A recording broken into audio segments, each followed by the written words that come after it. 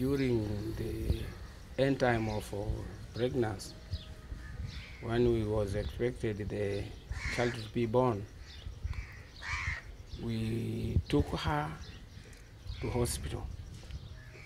The doctors and the nurses, they advised me that we're supposed to give her drugs which will accelerate the labor pain. After given the drugs which accelerate the labor pain, the outcome was very, very poor.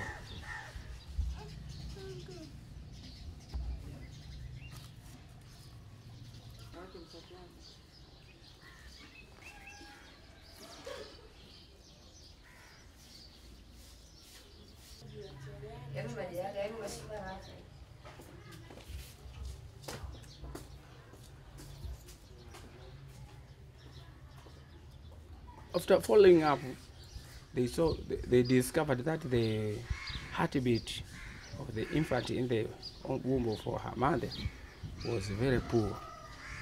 So they suggested that, what shall we do? They suggested that to be operated. But because her mother was starved for a long time, they said that she is so weak, so it is not so good to send her to theater. So let us try our level best to rescue the life of either of child and the mom, or only let us rescue only mother. And then when they asked themselves, so what kind of procedure we are going to do, they come to the point that because the child, we are not sure that it can survive, so let us do the vacuum extraction. When they done the vacuum extracted, they pulled and they injured the child, the brain of child.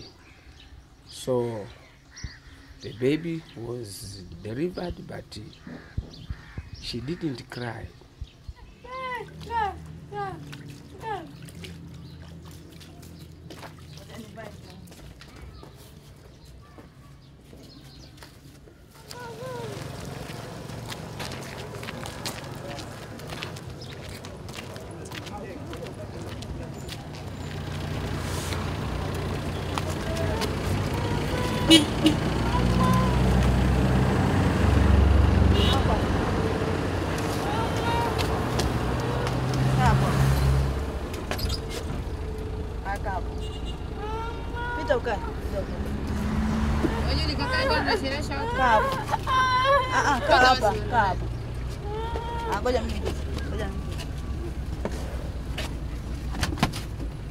Anjoka.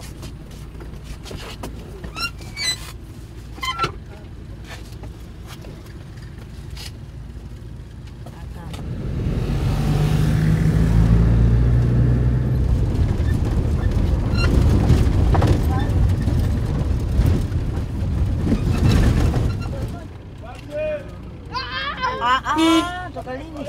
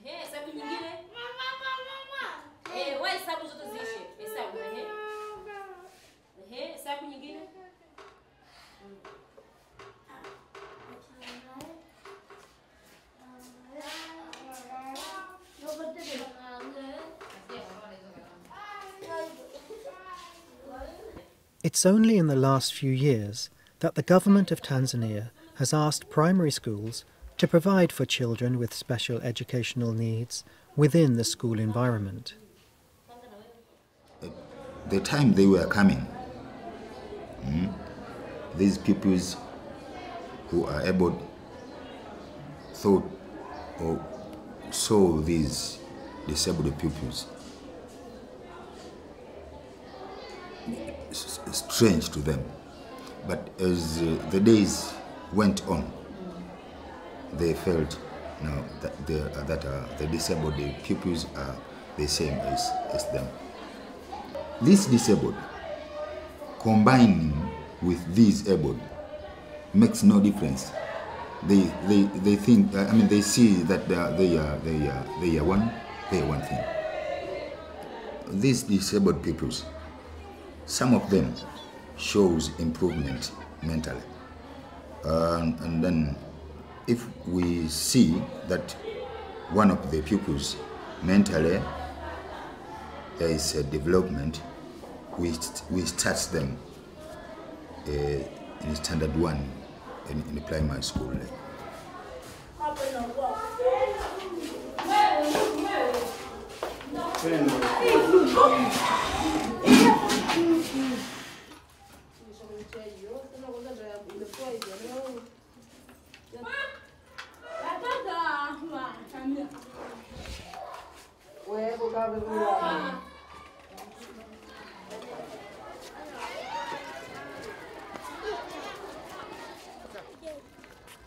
After lunch, when school finishes, Judith and some of her friends walk down to the Maheo Trust.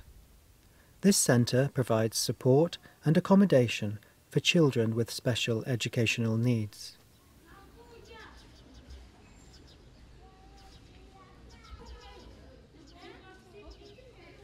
When I found this, my main aim was to train the mentally handicapped children to be self-sustainable or self-reliant, and therefore I started them to stay here.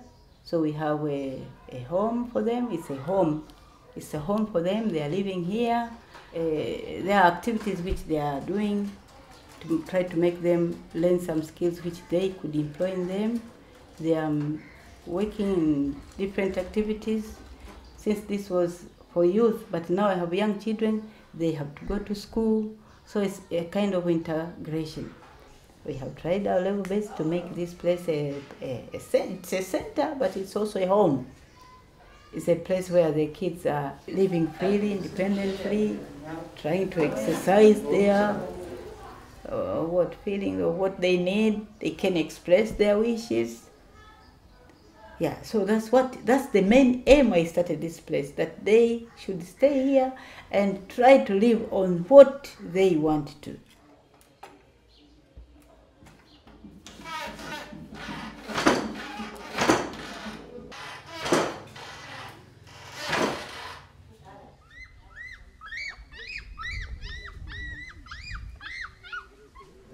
Napenda kukaa Mihayo. Unapenda kufanya nini? Kufanya kazi. Kazi gani? Kazi yoyote. Kama nini unayofanya kule? Kumagia. Kuuza. Tuendaga shule. Kuku. Kanisani. Safi. Hapa nimepata hela. Hapa nimepaona. Kama ni kwetu. Kabisa. Kwa nini? Si nimepata hela.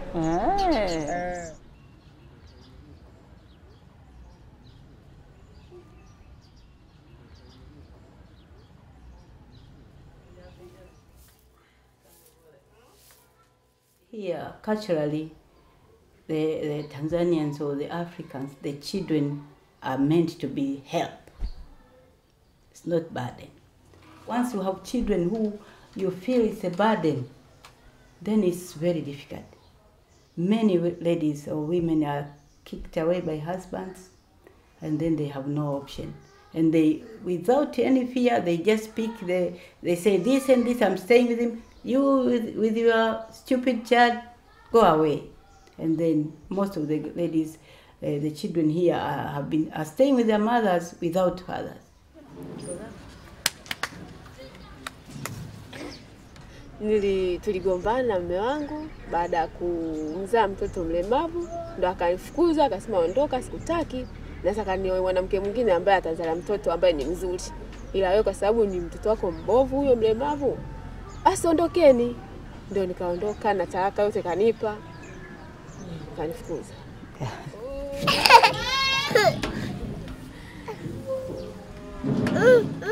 Mimi inanisaidia sababu anafuata wenzake jinsi anavyofanya, na yeye ndivyo anavyofuata wenzake. Na wewe mwenyewe ina maana gani kwako? Na mimi vile vile inanisaidia mtoto wangu naye ataelewa naye vizuri na wenzake, hivyo nitasaidia watoto wenzangu. Yeah. Baba, hilo.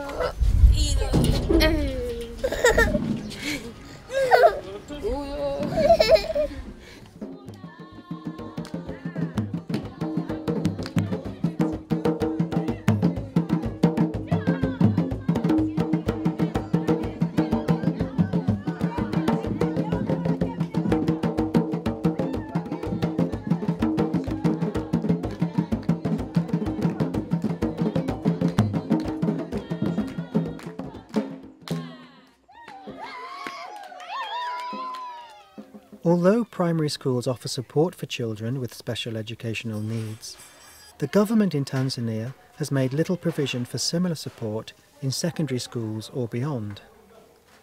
Consequently, some children may remain in primary school into their late teens and early 20s. That's the problem which really made me to start Mehayo.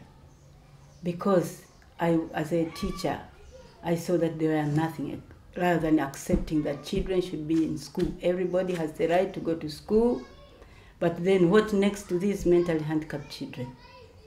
For the deaf, for the blind, at least you could understand their system or their system or their plans were almost like normal, only they were given more time. But what about the mentally handicapped children? 10 miles from its main centre and orphanage, the Mehayo Trust has set up a farm. As children grow into adolescence and young adulthood, they can leave the orphanage and move here. At the farm they can live in semi-independence, cooking for themselves, doing their own washing and working in the fields. It's the Mehayo Trust's way of supporting a transition into adulthood, developing independence, self-reliance and employability.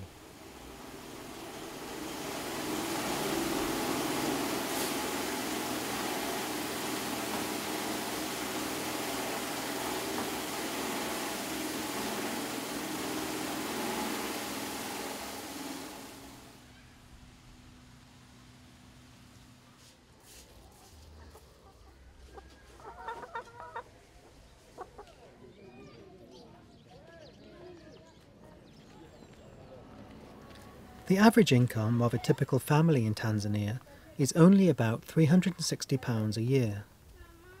When families live on the edge of survival, looking after a disabled child can be a burden they simply cannot carry. Judith is well looked after and is loved and cherished by her family. But many children with physical, sensory and intellectual disabilities are not. Addressing the rights of people with disabilities also means addressing poverty.